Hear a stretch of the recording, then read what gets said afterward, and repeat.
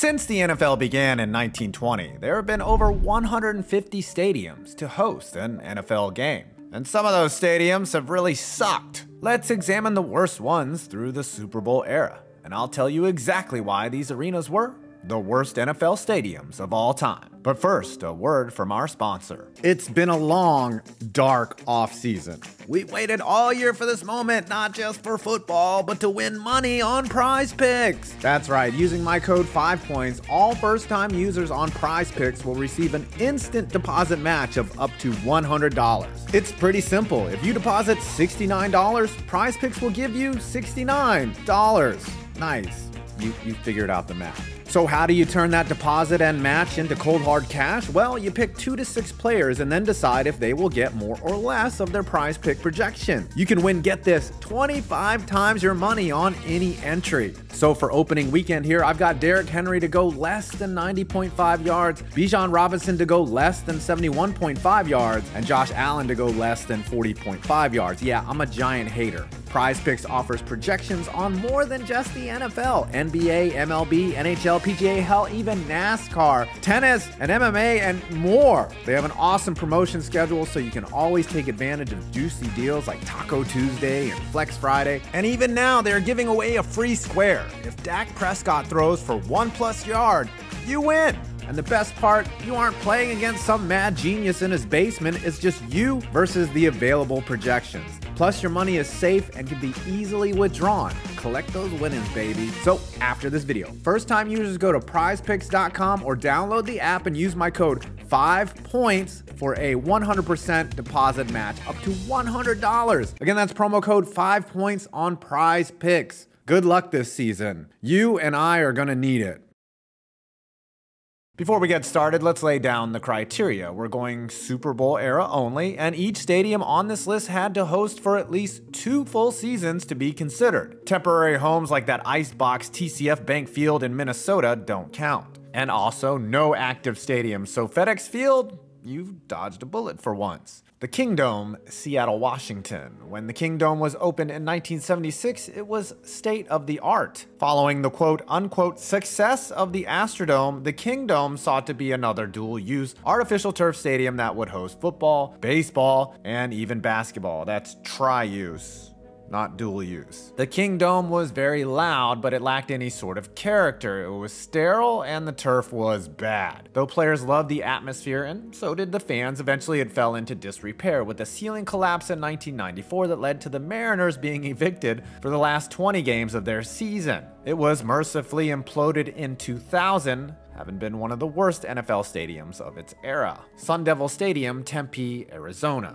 This one even hosted a Super Bowl, Super Bowl 30, the last whimpers of Cowboys relevance back in ancient history, yes, the 1990s. However, throughout its tenure as an NFL venue, Sun Devil Stadium delivered a muted, dry, and scorching hot experience. Thrust into action because owner Bill Bidwell simply wanted to retire in Arizona, the Cardinals set up shop here from 1988 to 2005, and Sun Devil Stadium suffered from hot temperatures, sparsely attended home games, and some pretty bad football. Finally, the Cardinals moved out for State Farm Stadium in 2006, and Sun Devil was returned to ASU exclusively. So it's not an awful stadium, just an impersonal hot concrete bowl. The Yale Bowl, New Haven, Connecticut. Yes, one of America's oldest stadiums was used to host the New York Giants for over 2 years in 1973 and 1974, while Yankee Stadium was being renovated and Giant Stadium was being built. Not only did the G-Men only win 1 game here in those 2 seasons, but they had to put up with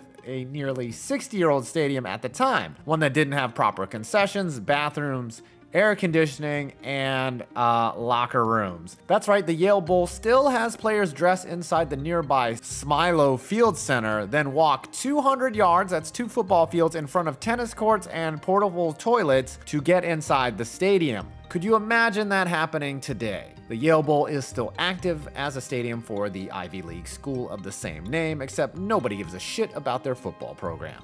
Anaheim Stadium, Anaheim, California.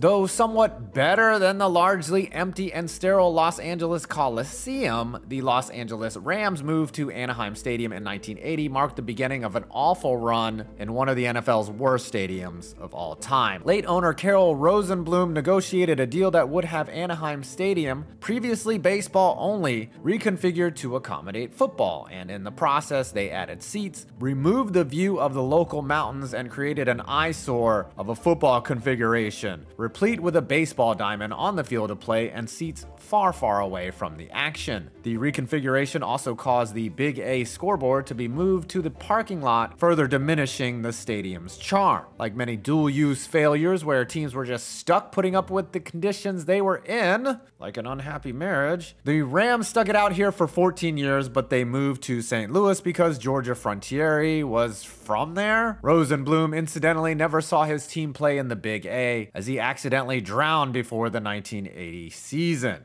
Yikes. Metropolitan Stadium, Bloomington, Minnesota. The home of the Minnesota Vikings from 1961 to 1981. The original Met has a pretty sad story. Now, most dual-use stadiums at least try to church up their appearance for football on Sundays, but this one still just looked like a baseball stadium that had football going on at the time. On top of that failure, this was an outdoor venue in Minneapolis, which hosted football games in the winter, so if that was rough for the players down there, it must have been terrible in the concrete stands high above the field. Once the Metrodome was opened in 1981, this stadium, located outside of Minneapolis, sat abandoned and in disrepair for about 4 years, finally being torn down in 1984. The Mall of America was built on the site in 1992. Oakland Coliseum, Oakland, California. Probably the most maligned NFL stadium of all time, besides FedEx Field. The Oakland Coliseum is somehow not the worst on this list. That's because when it opened, it was actually state-of-the-art and ahead of its time. However, the baseball and football merger in this place was always awkward. The huge foul ground for the baseball field didn't really help the impersonal vibe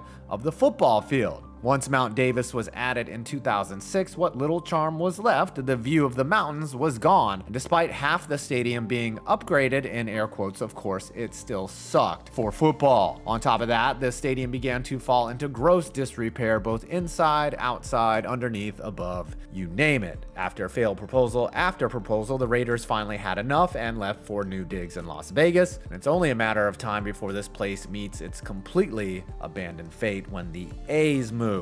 The Miami Orange Bowl, Miami, Florida. This stadium started out great, however, over time it didn't age well and eventually ended up being one of the worst stadiums in NFL history. The Orange Bowl hosted the Dolphins from 1966 to 1986, the dominant Hurricane teams in the 90s, 5 Super Bowls, and tons of bowl games during its 70-plus year lifespan. But like any 72-year-old, it fell into disrepair as it began to show its age in the early 80s. It was replaced by Joe Robbie Stadium, aka Hard Rock, aka Miami Gardens, the current home of the Dolphins. The stadium had a sterile concrete environment, wasn't in a good part of town, and was creaking and falling apart towards the end. Yes, it was an iconic NFL venue, but it just wasn't all that good. The Orange Bowl was demolished in 2008. War Memorial Stadium, Buffalo, New York. Known colloquially as the Rock Pile, War Memorial Stadium in Buffalo served as the early,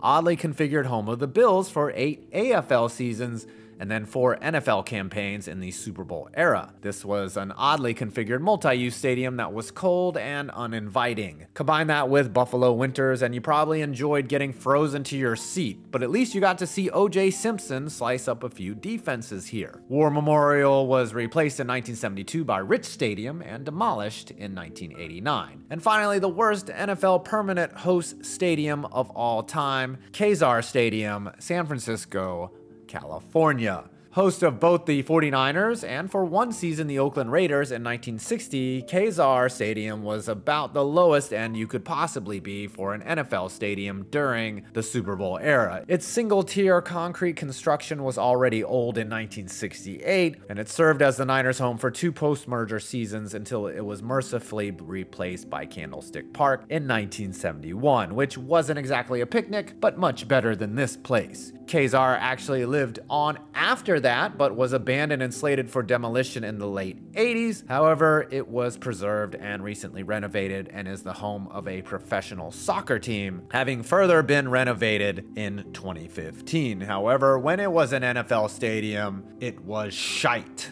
Well, I hope you enjoyed this video. Please leave a like, comment, and subscribe for more interesting videos on sports on 5 Points Vids, and you made it to my next video.